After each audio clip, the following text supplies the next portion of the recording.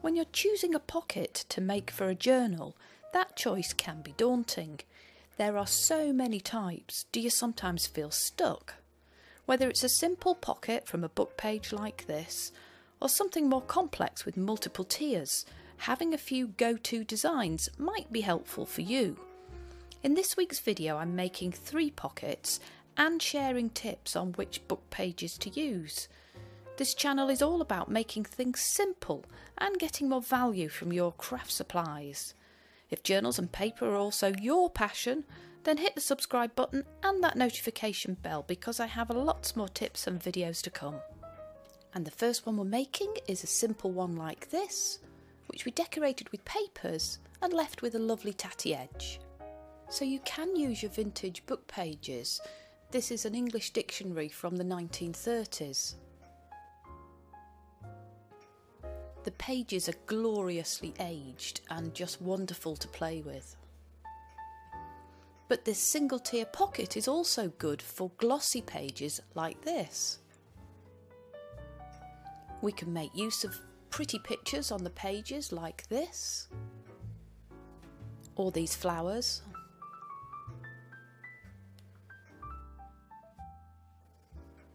And all we need to make this is a pair of scissors, a corner rounder, optional, a bone folder and some glue. I have a fuller step-by-step video on all of the pockets that I'm making today, and I'll link those in the description box down below. I start by tearing the paper down to size. And here I'm just folding and tearing to keep the top half of the page. And then the simple folding and snipping begins. Folding down one side and then across the bottom here. And the bone folder just helps those creases to be sharp. Folding the front flap over, keeping this flower in prominent position. And now I make a few simple snips just here and here. Snipping a V out of the bottom and taking off the corner.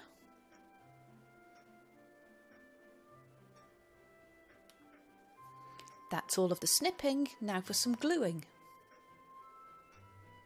I run some glue along this tab and fold it down. And a little bit more on the outside of this tab.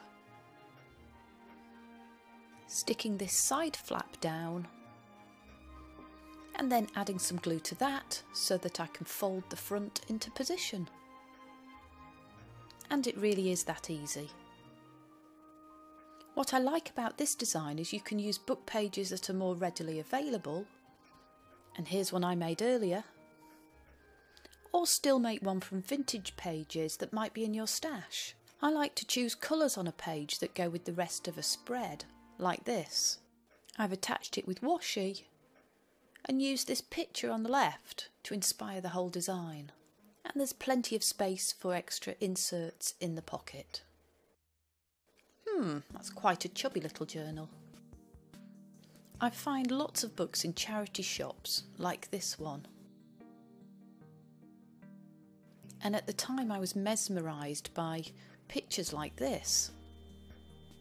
But the placement of the images on the page really means it's not great for pockets.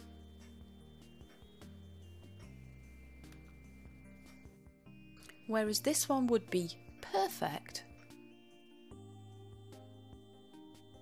But I love it so much, I still can't bear to cut it up. This book by Henry Terry is also a thing of beauty, but the pictures are too big to really work for a pocket.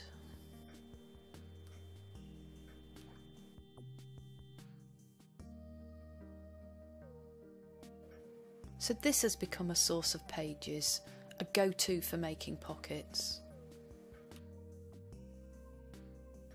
The paper texture is perfect and it's thick enough to fold. as well as to watercolour with my beautiful Arteza paints. I splosh paint on these monochrome pages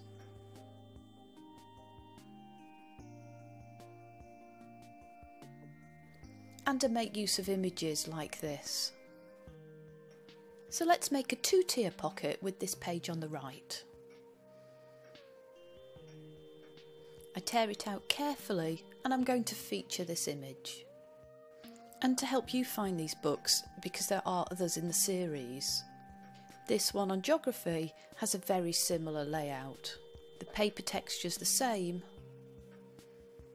and you get images and black and white.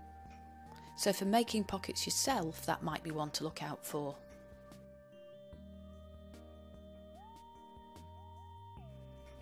Here's one from a book of birds that I made a few weeks ago, decorated with tiny pieces of scrapbook paper. And here's another example with a lovely image and a bit of washi.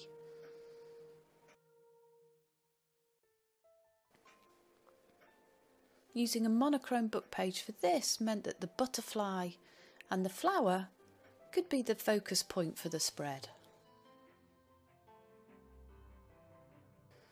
So I'm making a 2-tier pocket with this right hand side on the front. I'm making a little flap on the side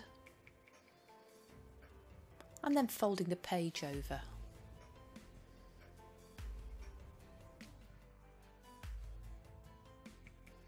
There's a link in the description box to a video with a step-by-step process for this.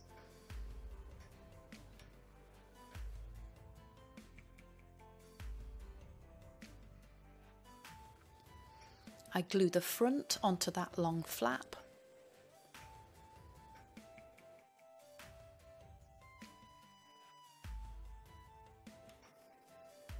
And I'm just tidying up at the top.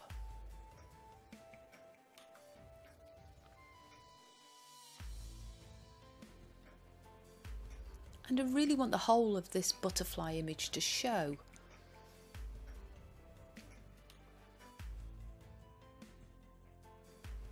So I'm making an adjustment to the front of the pocket, just keeping things real. That is trimming it down on the front so that the fold is in a better place.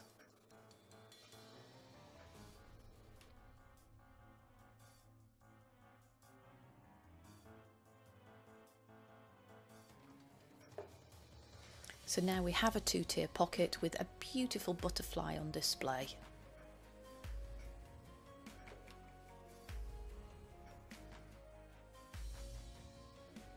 It's fun to use your washi to add a bit of colour. You might choose black and white or a focal point like this. My all-time favourite pocket is a 3-tier pocket like this. It's quick and easy to make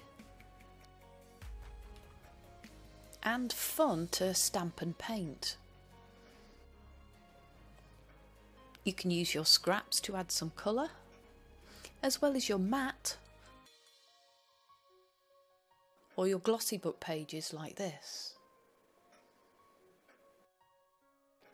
I made one in this journal as part of this journal spread. I decorated the tiers and made this mini one as well. And for this pocket in particular, I really like to add paint. I choose a white paper with text so that this yellow and green really pop through.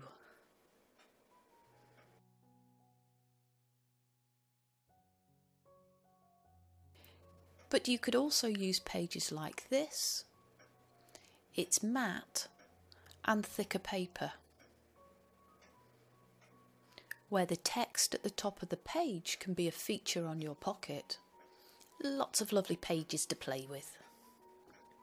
But today I'm going to make a 3-tier pocket from this huge weighty tome. The paper's fairly thin, but that does make it easier to fold.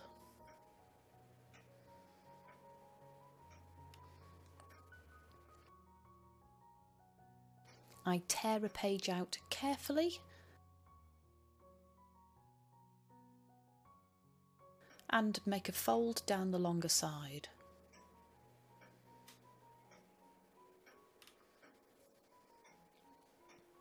Fold over the front and make a crease.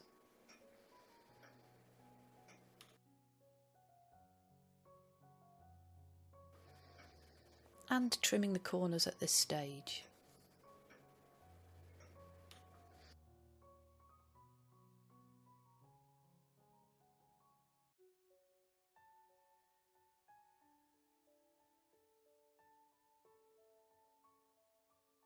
I fold up the front and now I want to make a cut.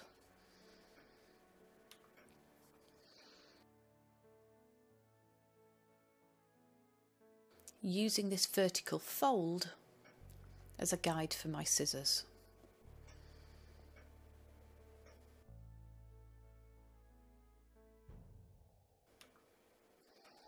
And if I can just get it the right way round here, I can fold up and make the third tier.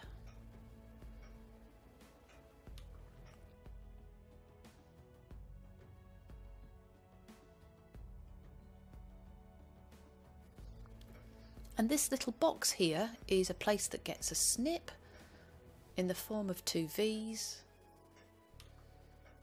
just here and here.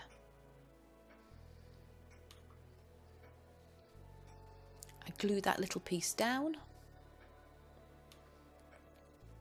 and run some glue on this upper flap, pressing the front down and then adding glue to flap number 2.